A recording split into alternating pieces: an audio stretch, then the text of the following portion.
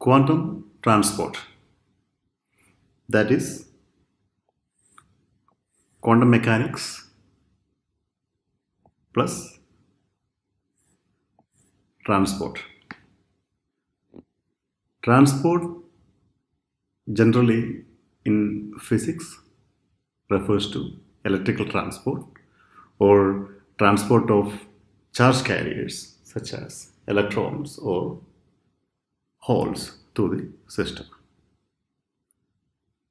Now, when we say quantum transport, it actually means the manifestation of quantum nature of electrons in transport.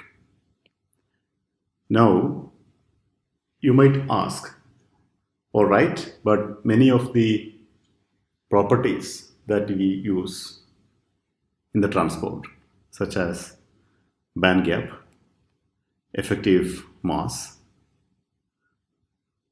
these are all derived from quantum mechanical nature of electrons.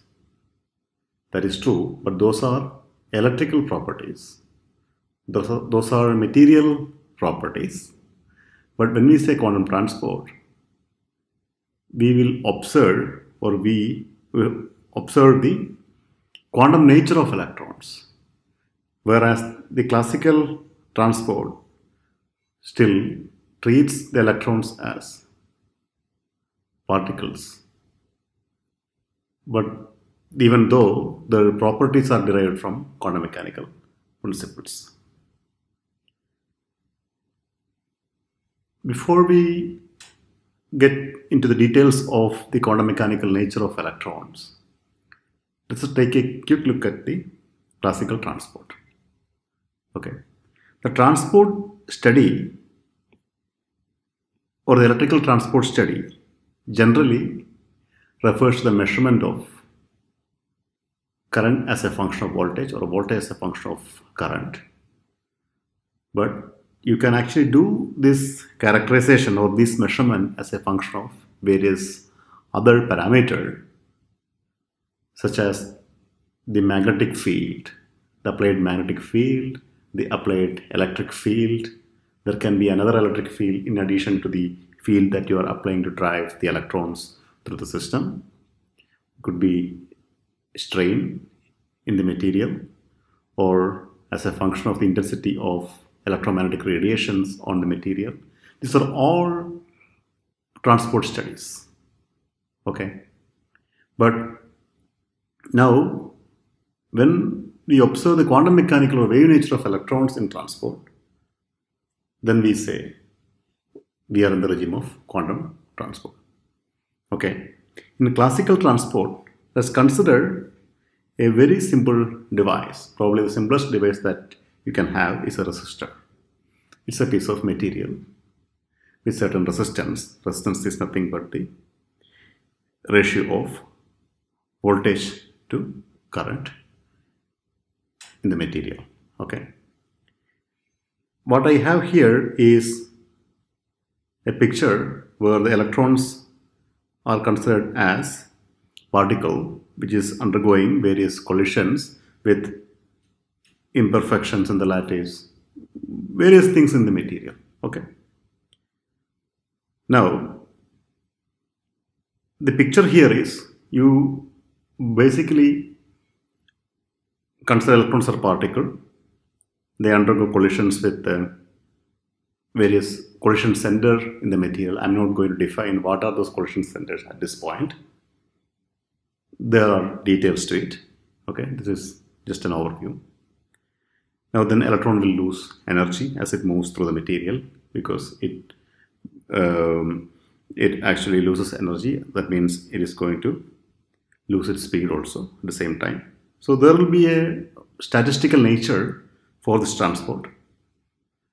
So there will be some velocity v, is an average velocity, it's a statistical number again, when you apply an electric field E across the material. Then electrons will move from one end to the other end. This movement is somewhat analogous to the movement of grains of sand through a hourglass. You can consider this resistance as the small constriction at the middle of the hourglass, where the motion through the whole system is defined by this constriction here, where the sand is going to move through a lower velocity because it collides with each other and also collides with the poles of the container. This is the general or the statistical or the particle nature or the classical transport picture what we have for motion of the charge carriers. In this case, those are electrons through the system. Okay. Now, but when we consider the wave nature of electrons, we need to consider what effects that's going to bring to the classical or this picture of transport. What I have here is two landmark experiments.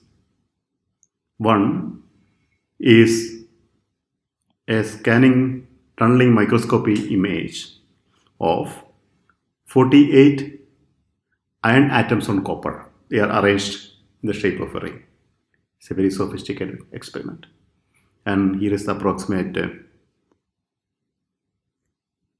size of the ring, around 12.4 nanometer. Okay. And what you are seeing here is a plot, a three-dimensional plot or the three-dimensional image of the wave function of the electrons on the copper surface. These iron atoms are arranged on a copper surface. And you can see this is very similar to the standing wave patterns or the ripples that you are going to observe in a coffee cup or in a cup where you have some kind of liquid, coffee or any soft drink or water or anything. So what you are seeing here is the manifestation of wave nature of electrons in this case. This is going to set up, the wave function is going to set up ripples just similar to that of on the surface of the water or a liquid. Another experiment is the propagation of the electrons through a narrow constriction. This is similar to the propagation of water waves through narrow constriction, which is shown here. The white colored region defines the small constriction where the electrons are going to travel through. As it travel further away from the constriction, you can see it's going to set up ripples or wave nature, which is here in this case is captured by a scanning probe microscope, which is going to sense the ripples on the wave function of the electron distribution, very similar to this measurement.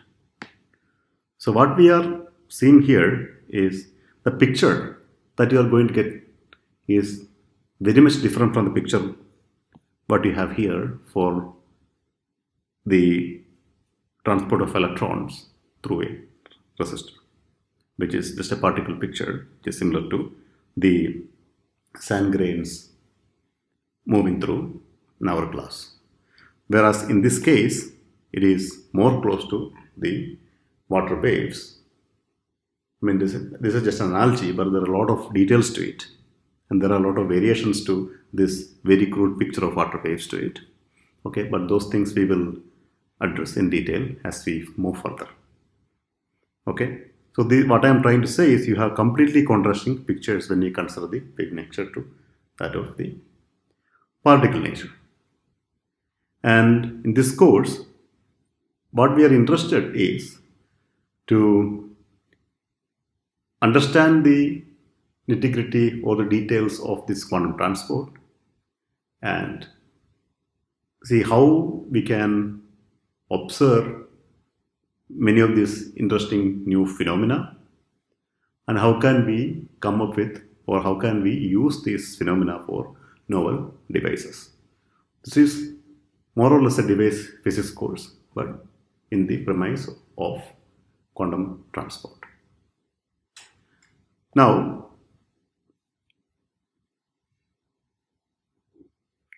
when we talk about the device physics, we need to understand, or we need to get some historical details of devices.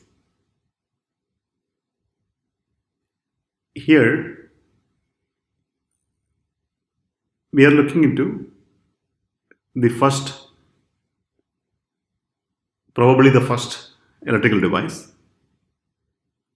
that is a switch, or we call it a relay, or it's a bistable device. Okay. So what you have is you can open or close a switch by the application of current through a certain coil. That is what is shown here.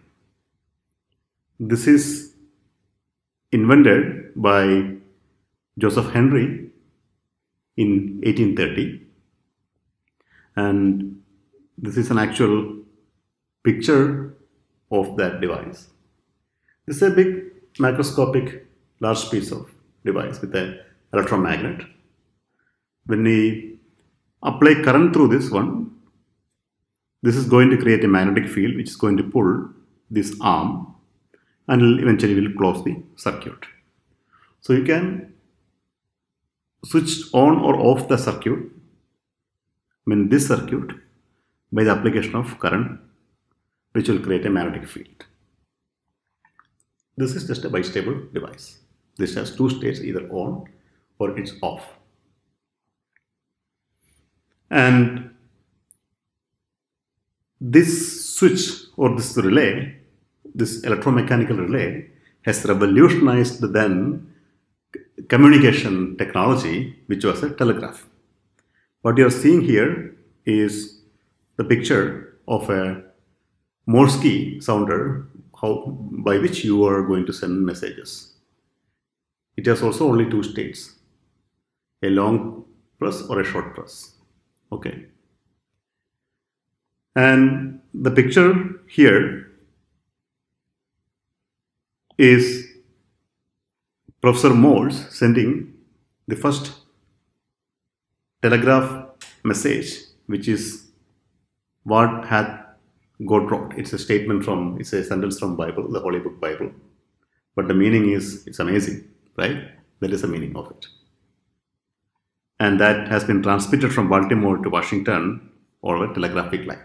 And this is the picture we show in that occasion. So as you can see, the first device, electrical device, is simply a electromechanical relay, which has revolutionized the communication industry, the communication technology then. And nearly, or more than 100 years later, you have another switching device, or another bistable device, which is a transistor, revolutionizing the whole technology, which is responsible for the technology that currently we have. It is a transistor, okay, invented in late 1940s, and Nobel Prize was awarded for that invention in 1956. It's a big piece of semiconductor. When I say big, it's like 1 centimeter in size. And transistors are the backbones of every semiconductor chip, or every semiconductor technology that we are seeing. This transistor is approximately 1 centimeter in size, whereas the current transistors in the latest generation of processors are approximately 7 nanometer in size. Now we started from 1 centimeter and reached like 7 nanometer in a span of approximately 70 years. It's a huge size reduction revolution. That is what we are seeing over these years. So this chart shows a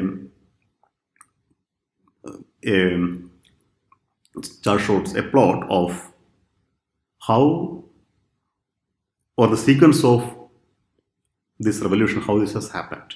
And I have marked major milestones here. Those refers to major technology breaks or major technology inventions or upgradation over the year. And currently we are at 7 nanometer size. When I say 7 nanometer, what that means is the smallest repeating dimension inside it. It could be the size of the gate, size of the channel. I will get into detail what we mean by channel and all this in a minute. Okay. We started with something 1 centimeter and we reached something of the size of 7 nanometer. Okay. And I have roughly divided this into 3 regions according to the size. So I have something called macroscopic regime, where the size is like a few micrometer or larger. And I have something called microscopic, where something like a few nanometer or smaller. And there is something in the middle that is we call mesoscopic. Mesoscopic actually means neither macroscopic nor microscopic. It is somewhere in the middle. Now, you can see here, as the size of the technology reaches the mesoscopic regime, the whole development has been interlaced with various inventions in fundamental science or in fundamental physics, almost all of which have quantum mechanics at its base, at its bottom. Okay. Superconducting tunnel junctions, two-dimensional electron gas, two-dimensional electron system.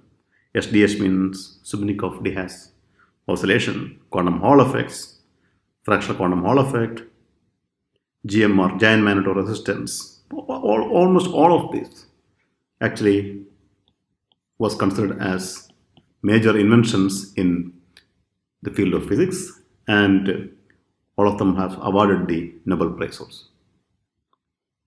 Okay. Now,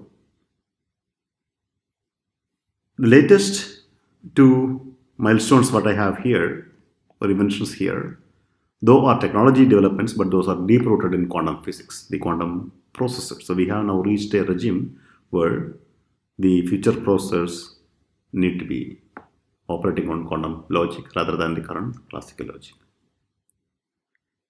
So what we are seeing here is a very strong cultural exchange, or a very strong scientific and technology interactions, give and take, between the fundamental science and the advanced technology.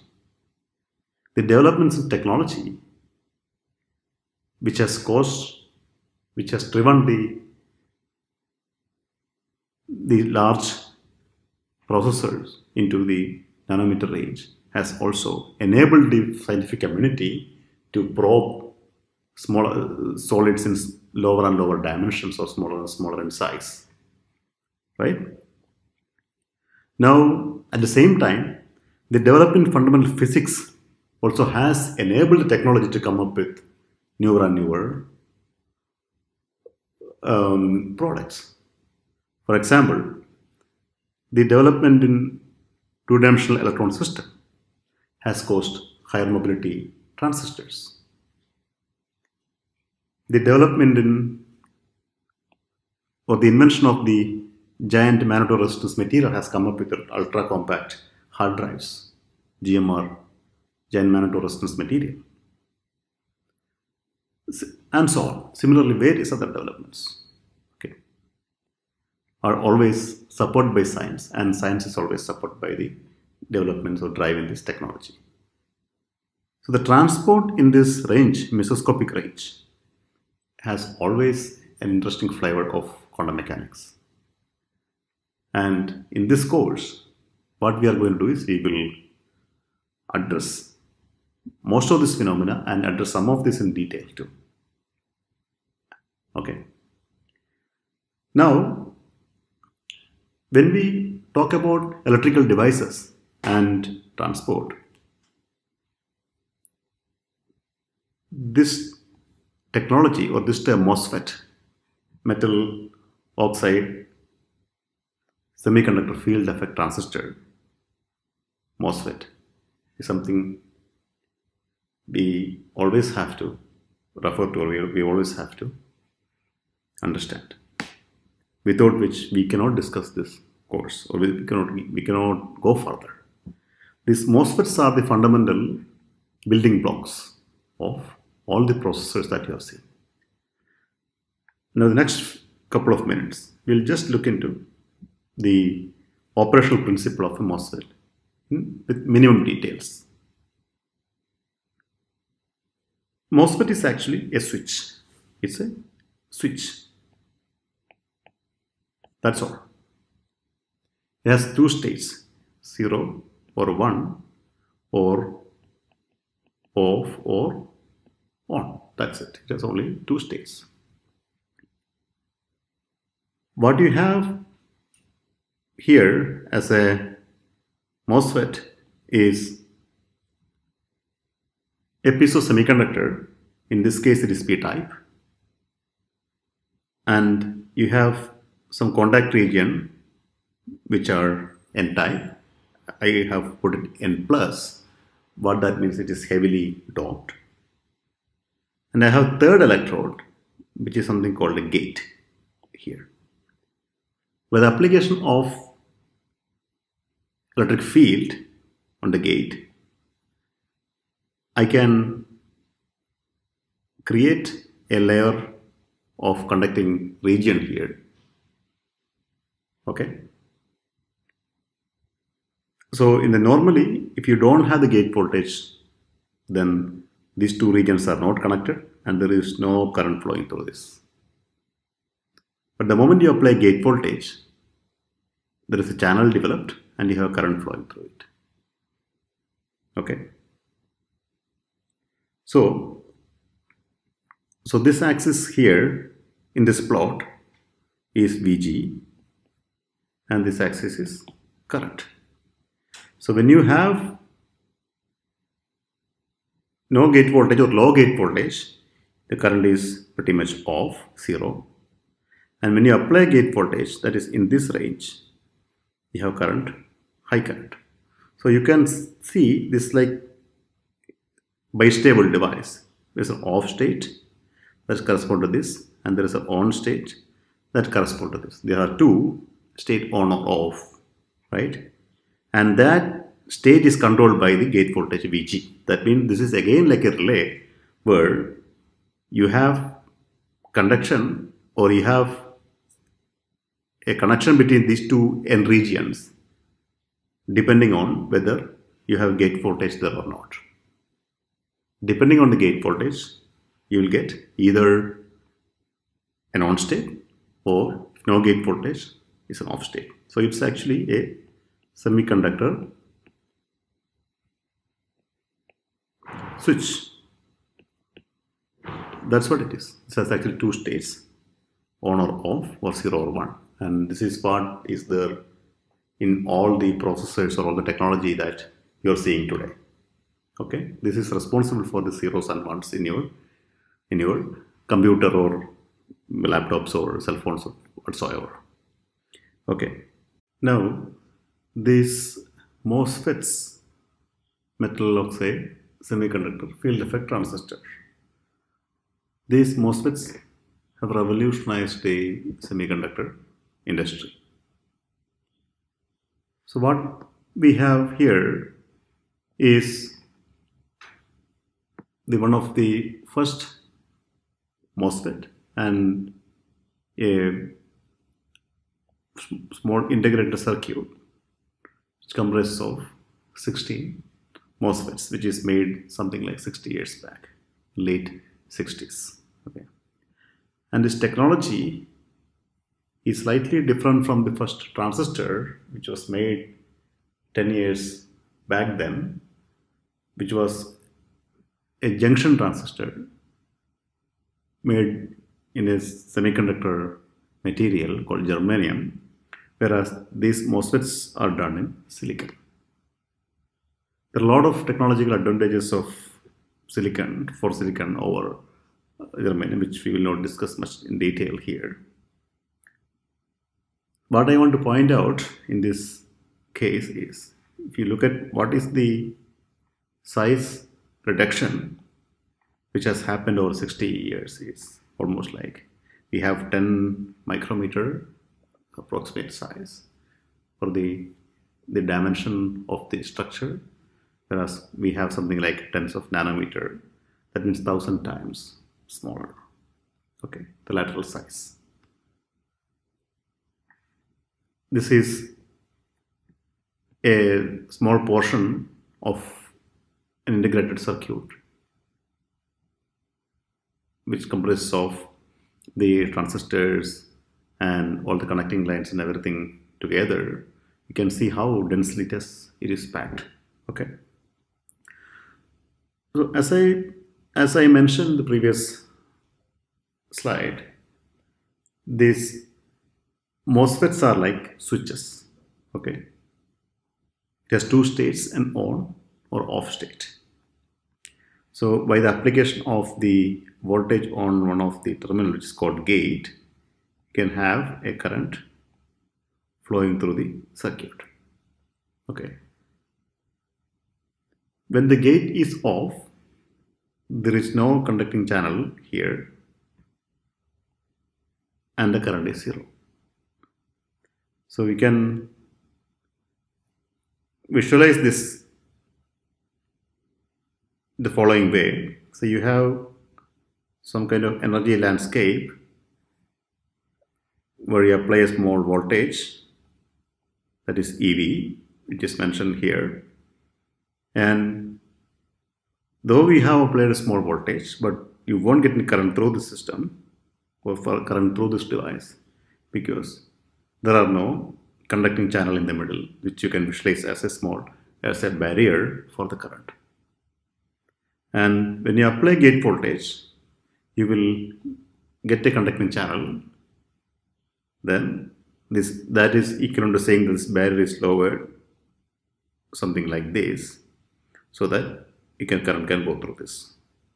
So we have a barrier when the gate voltage is 0, and you have no barrier, or you have conducting channel when the gate voltage is substantial, or when you apply gate voltage. So those are your two states, the on and the off state. Now, in the process of reducing the channel dimension, what you are effectively doing is you are also reducing the distance between the source and the drain. So you are making the whole structure here really thin. Okay. Now, when you do that, you are also going to reduce the width of the barrier as shown here. This is just a cartoon, just to visualize what is happening. Now, remember, when you make the barrier really, really thin, at some point of time, you don't have a well-defined off state. Means when it's very thin and you are applying a voltage here across the barrier, this voltage is basically applied across this barrier. Okay, so you can have a leaky path from the source to drain. Because the barrier is not thick enough, it's not able to stop the electrons completely when you apply bias. That is equivalent to saying that you have something like a tap. The closed state of the tap is like the off state, and when you turn it on, it's on state. But you have, at some point of time, you have seen taps which even if you close it completely, still water will drip. So it's a leaky tap. It's a leaky tap. Okay. So you can have a situation when you reduce the size too small, you can have leaky path, or you cannot shut down it completely. So for you're supposed to be here, this is your off state and this is your on state. But since you have a leaky tap or leaky system, your off state will be somewhere here because you still have a non-zero current when it is off. So this is equal to saying that you don't have a well-defined on and off state. Okay, and you can actually work out what would be the minimum dimension, that is a limit for scaling, that is called scaling limit. Okay, the minimum dimension that we call lambda, that is given by this formula where epsilon channel is, these are the dielectric constant which defines the field strength, okay, divided by EOX is the dielectric constant of the oxide layer, and DCH and D oxide as the channel and dielectric constant thickness. So for silicon, this is approximately 10 nanometer, and you can see that we are almost in that regime. So the current technology is 7 nanometer, the previous technology was around 10 nanometer, so we are almost in that regime. Okay, so what we are trying to say here is we are almost in the limit of this scaling. Okay, so what are the issues? We already looked into one of the issues, that is you don't have well-defined on or off state, or you can have leaky systems. Okay. Now, second issue is something which is related to the uniformity of operation. Remember, as you reduce the number of, increase the number of transistors or reduce the size of these transistors, you are reducing the size of the active region. And remember, you have dopants in the system which are randomly distributed. Though they are uniform, but they are also random. Okay, this is like what something similar to what is shown in this illustration here. Okay. Now, remember, if you have something like a 42 nanometer wide gate, okay, and 24 nanometer long, okay. If you have something like that, an active region which is of that dimension, for that you can say that you have approximately something like few tens of dopants underneath the gate. Now, remember that these transistors consist of, these wafers or these chips consist of billions and billions of the transistors. And it is not very easy to maintain the uniformity over the entire area where this number of dopants are same pretty much everywhere. If you have say 1000 dopants and if they vary by 1 or 2, that's a very small fraction. But if you have 36 dopants as mentioned here, or if you have 20 dopants, if you vary by few dopants, that's a huge fractional change when you go from one device to other device. So there is an issue, or there's a huge trouble, or there is a lot of hardship in maintaining the uniformity of performance over the entire wafers. Okay. Now, whatever the reasons or whatever the issues that we discussed previously, whether it is actually a leaky path or it's a non-uniformity issue, these are all classical issues, or these are issues created by classical physics, or these are not connected to the topic, that these are not entirely connected to the topic that we are going to discuss. But there are really interesting problems. Those are put forth by the quantum effects of the quantum mechanics. Now, the overall exercise that you are doing is reducing the size. Okay, whether it is the thickness of the oxide or whether it is the channel length or whatever it is, you are reducing size overall.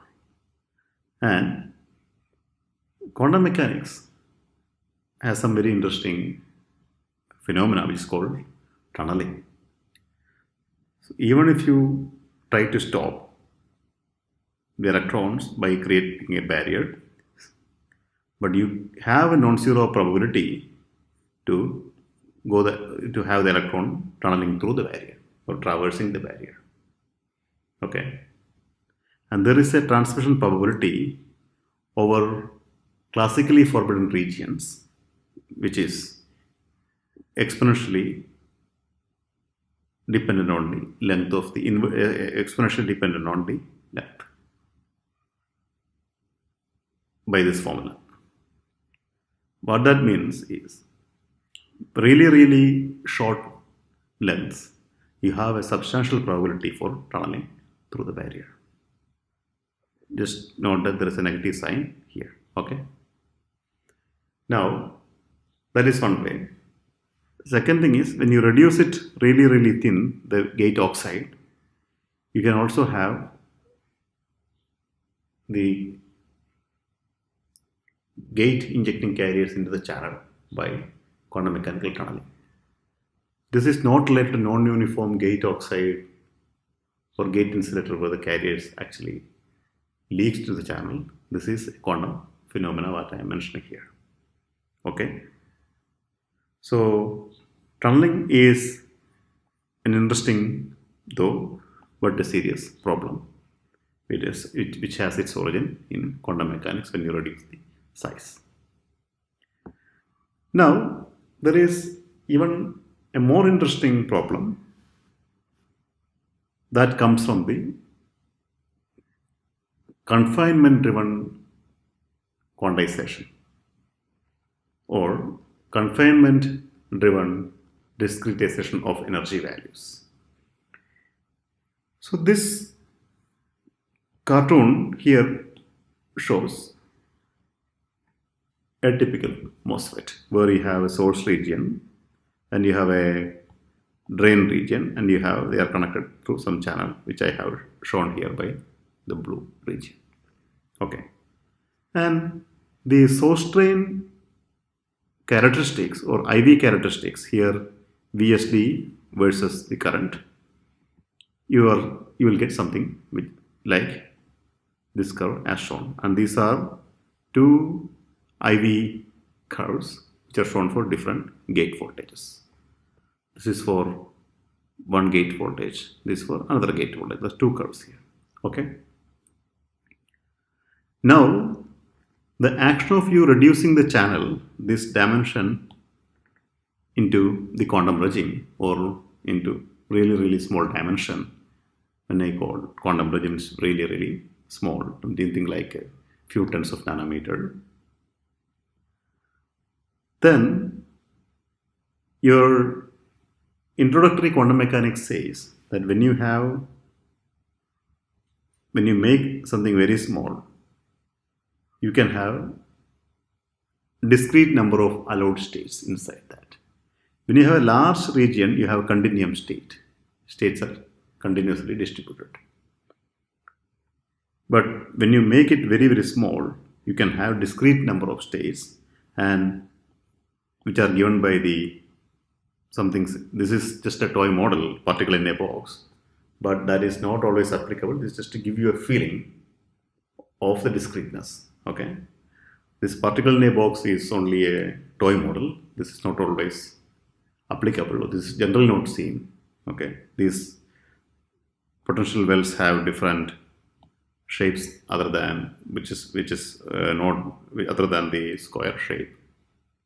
Okay, but the point here is you have discrete states and discrete energy levels. So you don't have a continuum state as described in this case. Let's consider that in case of a classical system, you have continuum state here. Okay, it's all throughout field. Okay, because you know the spacing between the levels is inversely proportional to the size L. L is the size of the well.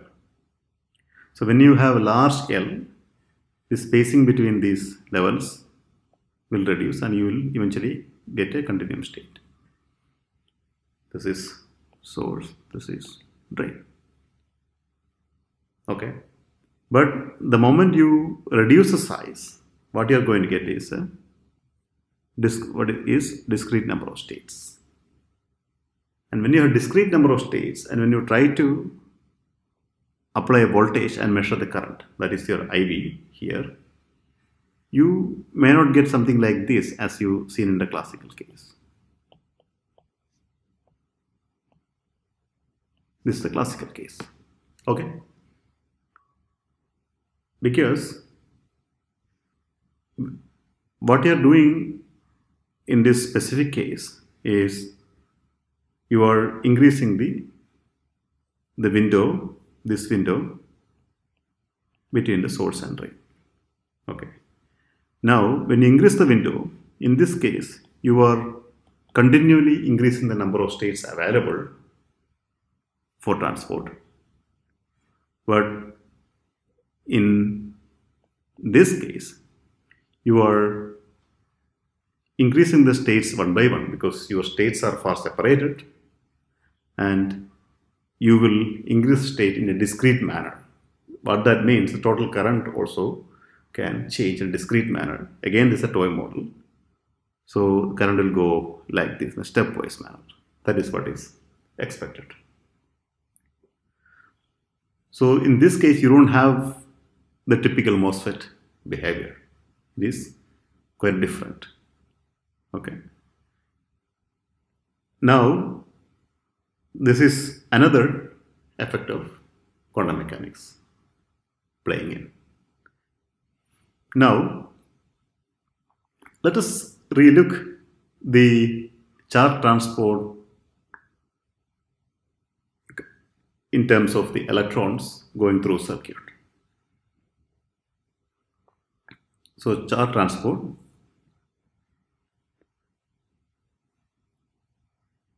in terms of electrons going in a discrete manner. So what we generally define is a current, and we think it is a continuous quantity. Current at some point of time is certain ampere, and that is kind of maintained uniformly. But current is not the fundamental quantity here. What is fundamental here is a charge which is going through circuit at certain interval delta t time. So current is nothing but the charge, E is the electronic charge and N is the number of electrons going per unit time. Okay, going per certain amount of time delta t. But remember, these electrons are discrete packets of charge.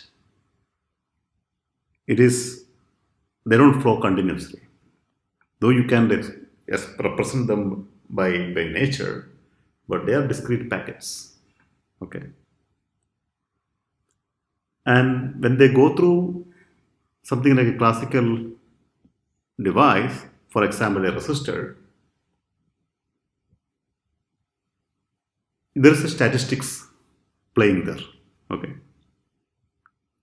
So what you are saying here is, at every moment, every time interval delta t, there are a certain number of electrons going through the system. At some point of time, it could be, say, 100. Next moment, it could be 101. The next one could be 110, maybe next 99, 98. But on an average, they are all around certain number. Then there is an average number, that is n here. So this plot here shows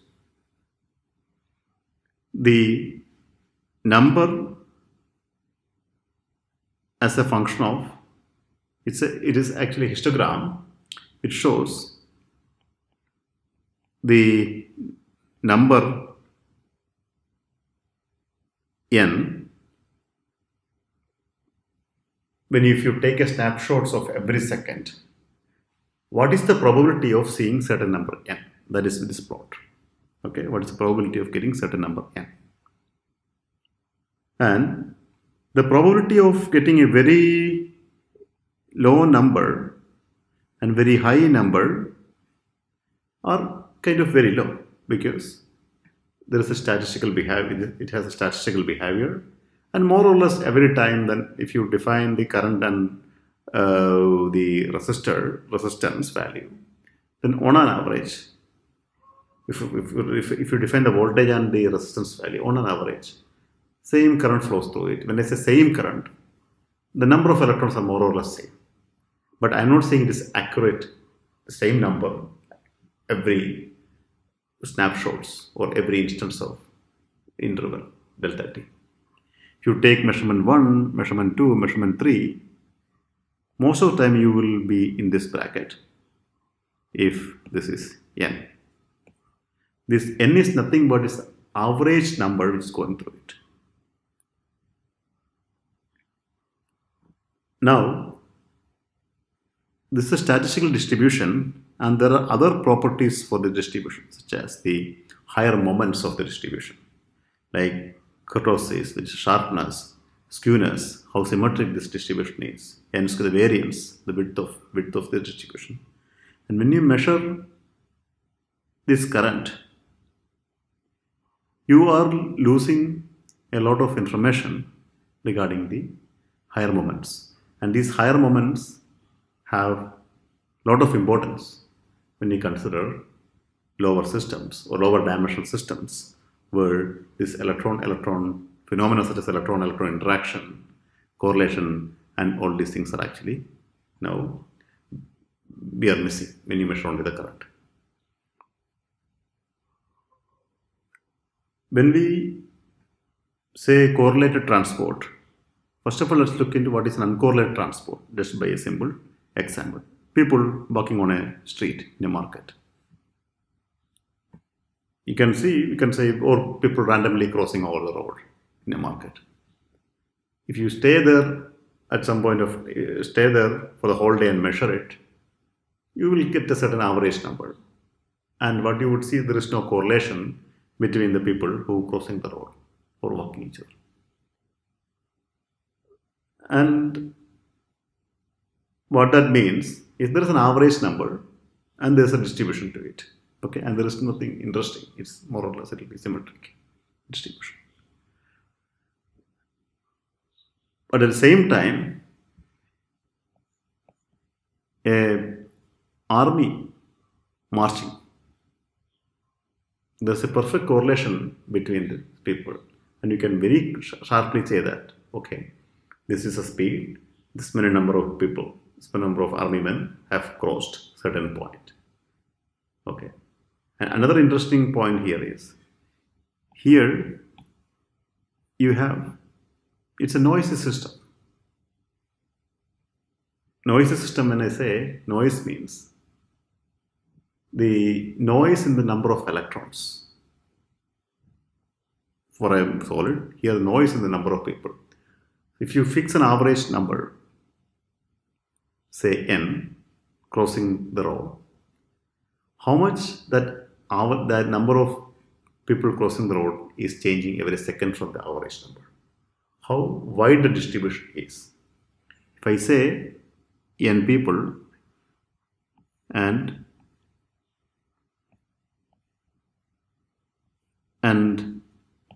what is the width of the distribution, there is a noise to it.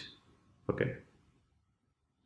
Now, since there is no correlation between the people crossing the road and this width of the distribution will be actually proportional to n.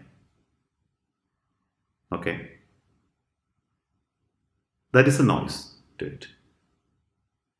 That is a noise when we inspect electrical systems and associated quantity called noise to it. That is the noise.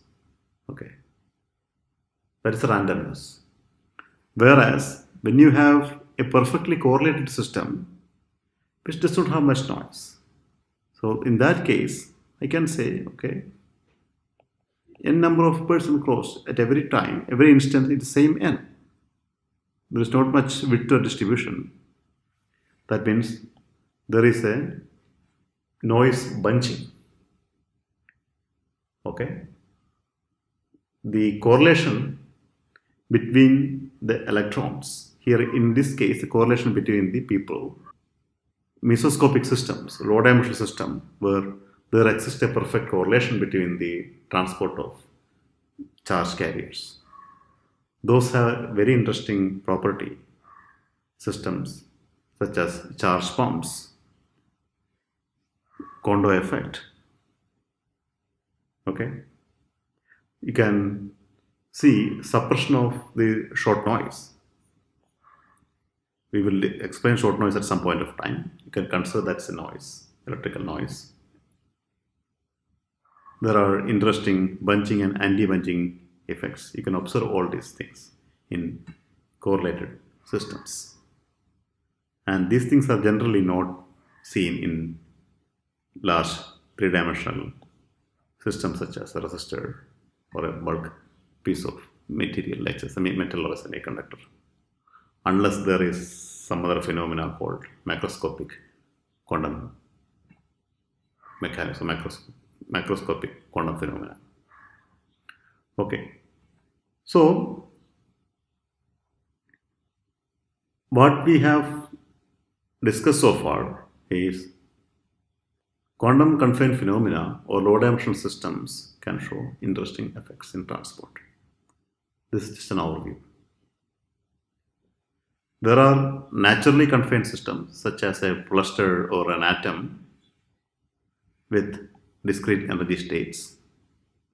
There are a lot of interesting systems. But those you cannot measure the transport using current or voltage throws. Or you cannot measure the resistance of those systems with a multimeter.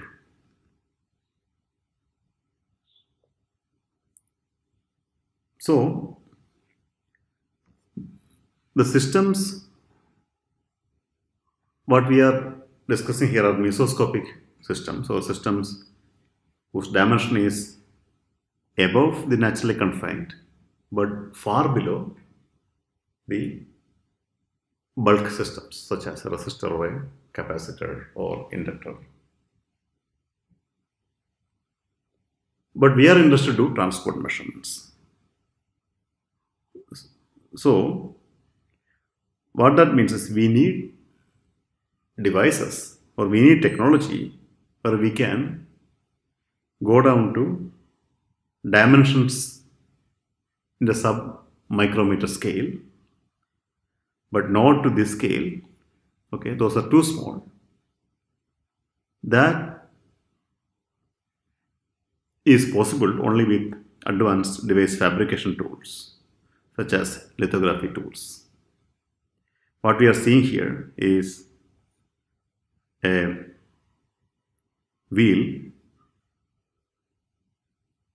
which is lithographed with a dimension which is given at 40 micrometer.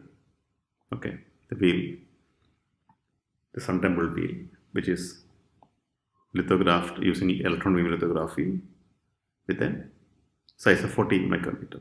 This is the emblem of ISA TVM with a size 10 micrometer. And this is another device which is also lithographed using electron beam machine to sub-micrometer scales. So one interesting technology that we will be using all throughout for making this device is lithography, which has its origin in the technology development, the semiconductor revolution. Now, we also discuss that the quantum confinement gives discreteness, and that energy scale is inversely proportional square of the distance in this case. But you can say roughly that goes down as the distance goes up. And to observe that energy scales or those effect of those quantization, you need suppress the thermal energy which is already there in the system. So the dimensions that we are interested is in the submicron regimes, okay, like 50, somewhere in this bracket. What that means is the thermal energy should be minimum, or that should not contribute much to your transport. That will create noise in your system. What that means is the temperature range that we are looking is in the sub-Kelvin range regime. That means you need lower temperature. So the transport study in this case for quantum confined system now puts two constraints, two restrictions. Number one, that is on the size. Number two, that's on temperature. But these are actually interrelated. To see quantum effects at room temperature, you need systems of few nanometer, but these are not addressable by your voltage and current probes. You want to be somewhere in this range to see the effect of quantum confinement. What that means is you need to be in this temperature range. That naturally tells you, one, you need low temperature. That means you need cryogenics. And second thing, it tells you you need fabrication tools which allows you to reach the dimensions of like hundreds of nanometer down to tens of nanometer. Okay.